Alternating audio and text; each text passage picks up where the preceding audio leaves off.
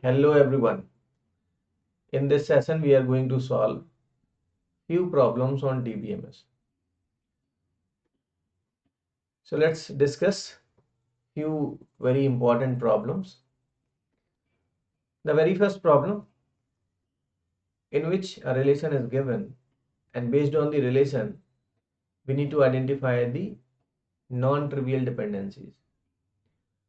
So here actually we are going to find out not valid, that means invalid non-trivial dependency. So what is non-trivial dependency? Let's say if I say an attribute is capable to drive another attribute or uniquely identify another attribute. So let's say if I'm saying A implies B, then B is functionally dependent on A, right? But we can say this is a trivial kind of functional dependency if B anyhow is belongs or is a subset of A. So if this is true, then we can say this is a trivial functional dependency.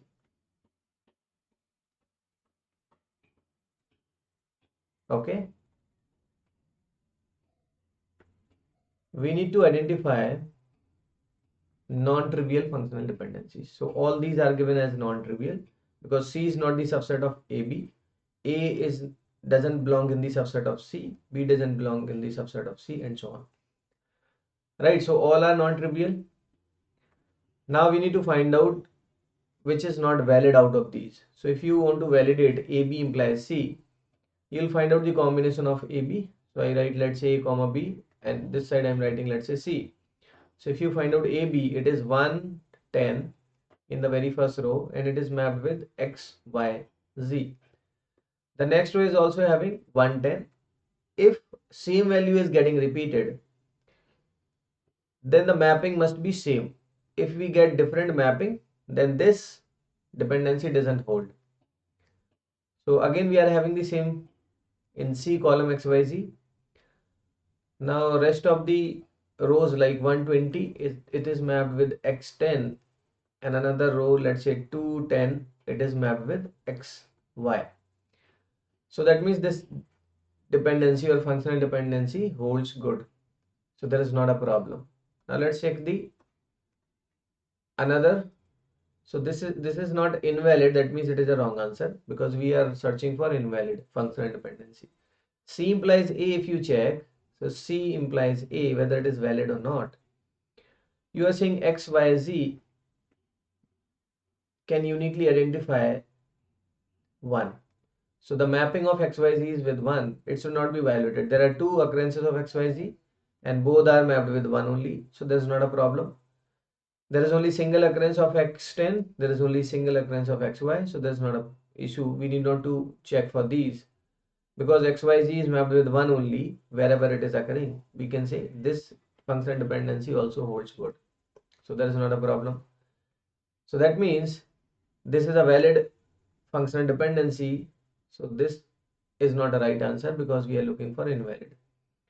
Now C implies B, if you check, C implies B, again XYZ is the C, and if you are checking for B, B is having value 10 in first row, and when next time also XYZ is occurring here, then also the same value 10. That means there is no problem, it doesn't violate the mapping kind of thing.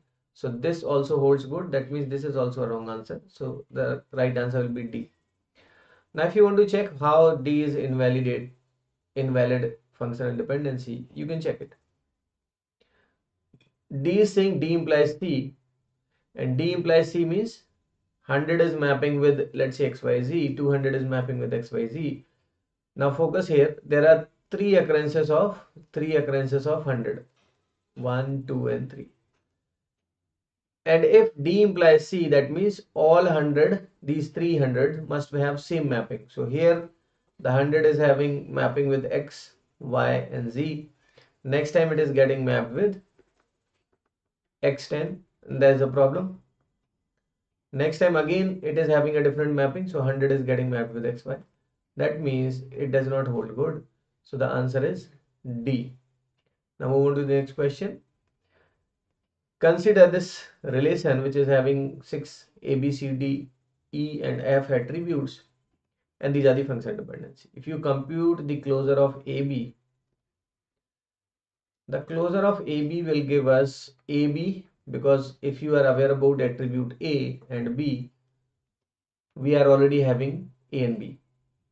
Now once you are aware about AB, AB can imply C, so that means we get to know the C, and if we are aware about B, we get to know D, and if we are aware about A and D, which we have already find out, then we is capable to find out E also. That means the answer will be C. Consider the following functional dependency for a relation this. F1 is given like this and F2 is given like this. So F1 is a set of functional dependencies and F2 is given another set of functional dependency. And we need to check whether F1 and F2 are equivalent, or F1 covers F2 or F2 covers F1. So when it comes which functional dependency covers which functional dependency, how we can check it? So let's say if you believe or assume that F1 covers F2, that means all the functional dependencies of F2 must be satisfied by the given functional dependency of F1. So let's check the very first one, A implies BC, whether it can be achieved in F1 or not. So if only A is given, whether we will be able to get the value of B and C. Let's check it. So if A is given, A implies B, that means we can uniquely identify B. And if we get A, B both, we can find out value of C. So that means by having the knowledge about A, we can be getting value of B as well as C. So that means it is okay. It is satisfiable by the given functional dependency of F1. Now let's check this one. So D implies AE.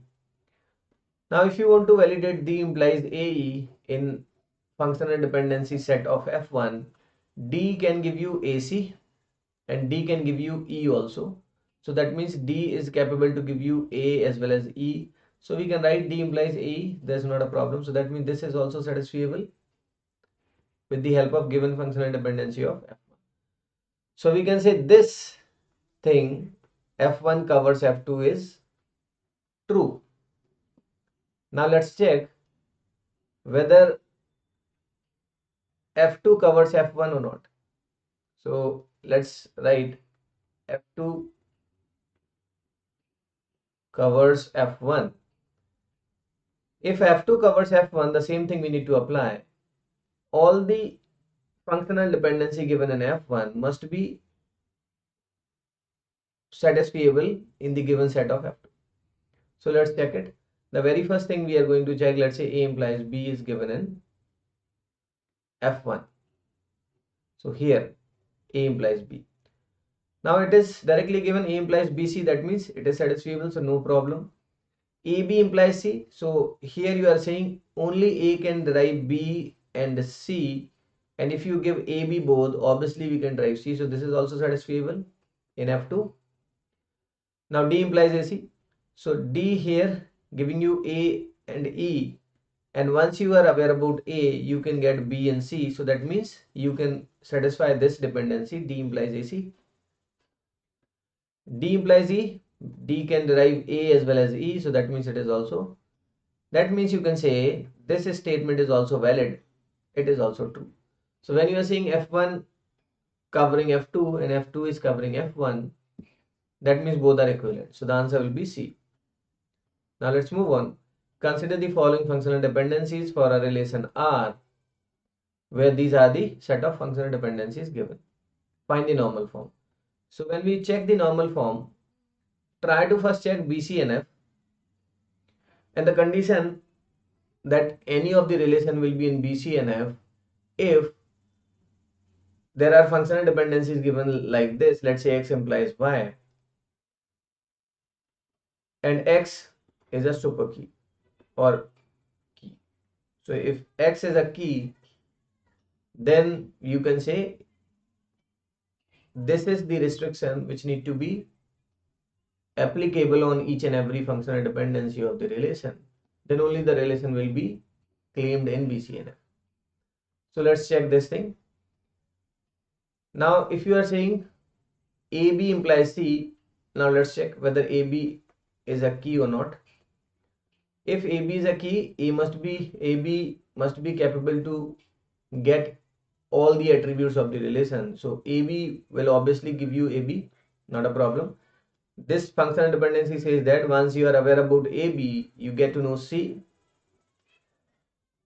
And if you are aware about AB, you get to know about D, and these are the all attributes. So that means AB is a key. So the condition on AB implies C is true, right, as per the requirement of BCNF. And here also it is AB implies D, because we have already checked AB is a key. So here the condition for BCNF is also true. Now if you check C implies A, that means C has to be a key. So if you calculate the closure of C, it will give you C as well as A. And by knowing A, there is no such functional dependency that will drive you further. So that means C is not a key. So if C is not a key or super key, that means this relation cannot be in BCNF. Right? Now let's check the another relation, another normal form, that is 3NF. In 3NF we check two conditions. The very first condition same as BCNF. If X implies Y, then X has to be a super key. Okay. Or if it is not true, then you can say or there is another condition, or Y has to be a prime attribute.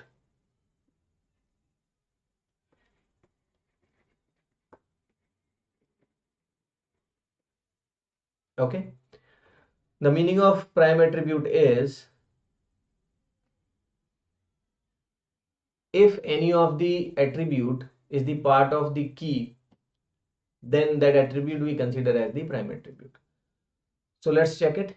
The very first, AB implies C. Here AB is a key, so that's okay. The very first condition is true. Next, if AB implies D is given, AB is a key. So if AB is a key, again the first condition is true, right? C implies A. This C is not a key, so we check the second condition, whether A is a prime attribute. If you are saying AB is a key, then A and B both will be considered as prime attribute. So that means here condition 2 is true, because A is a prime attribute, right? Then B implies D. If B implies D is given, either B should be a key. So if you check B closer, it will give you B, and B can give you D, but BD altogether does not drive you further. So that means B is not a key.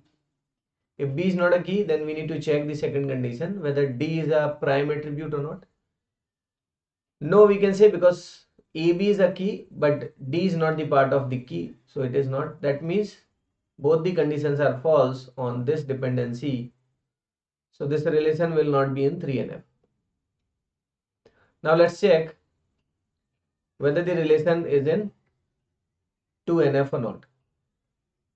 Now what happens in 2NF? In 2NF, there is one condition.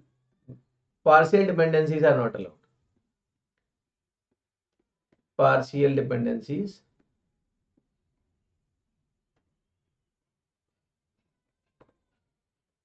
are not allowed. Partial dependencies are not allowed.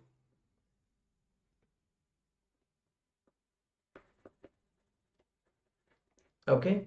So that means if you are having AB as a key and you are saying AB implies C, any of the subset of this particular key should not be capable to derive the same attribute. So if I write A implies C also, that means there is a partial functional dependency. If I write B implies C, that means there is a partial functional dependency. So there should not be any partial functional dependency. Then only we can say the relation is in 2NF. So let's check for the given relation. In the given relation, AB implies C is given. and we need to find out whether A implies C or B implies C is given. It is not given. Okay.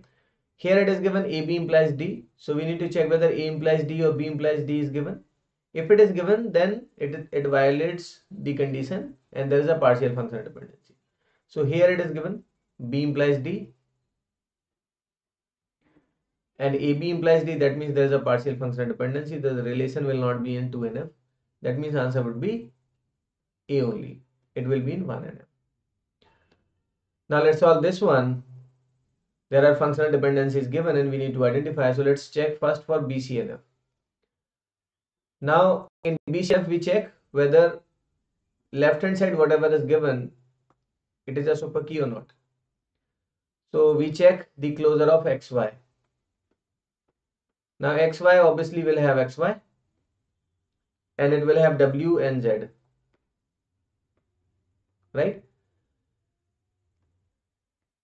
Now if all 4 attributes we are getting, we can say XY is a key, so that is okay.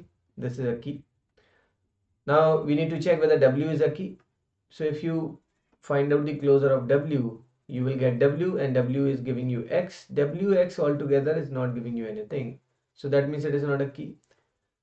So the relation will not be considered in BCNF. Now let's check for 3NF.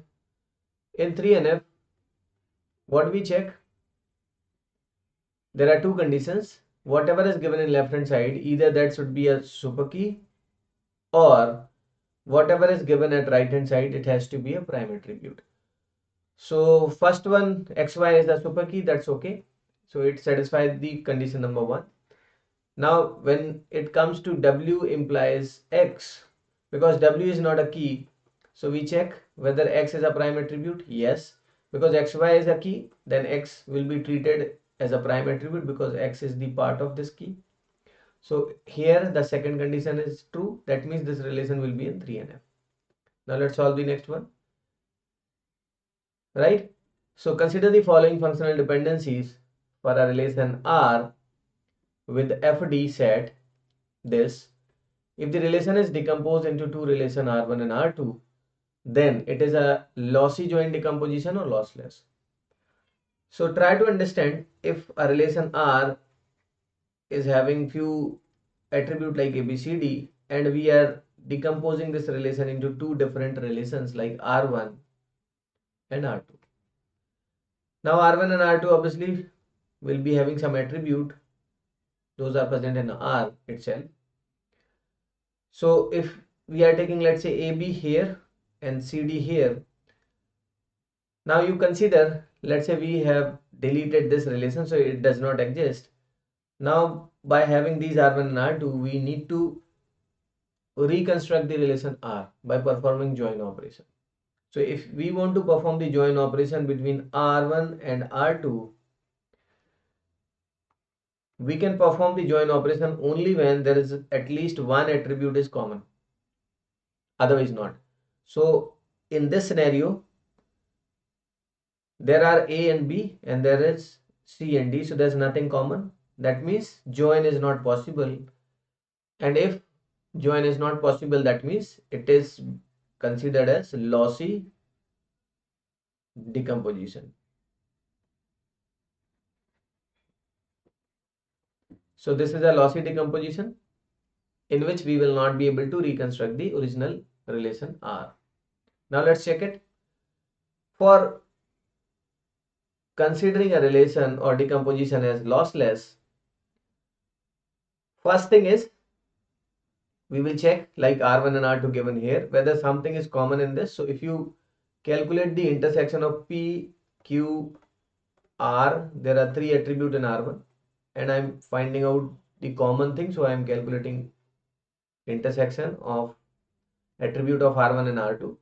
Here you will find out something common as R.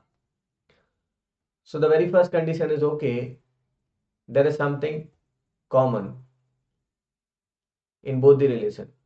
So if we want to apply join operation, we have some base on which we can apply the join. The next condition is whatever is in common, it has to be the candidate key, either for this relation or for this relation or for both the relations. So let's check.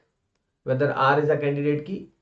In order to become R as a candidate key, R must be capable to find out all the relations, all the attributes of either this relation or this relation.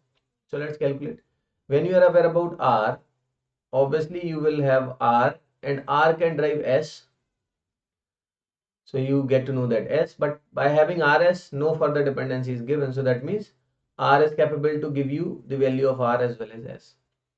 That means R can be the candidate key for this relation R2, because R2 is having only two attributes R and S. So the second condition is also true. Whatever is in common in the decomposed relation, that common attribute need to be the key attribute or candidate key, right? So that means this will be lossless decomposition. Lossless join decomposition, lossless join decomposition. We can perform join and we can get the original relation back. Okay, so this is sufficient for this session. See you in the next class soon. Thank you everyone for connecting.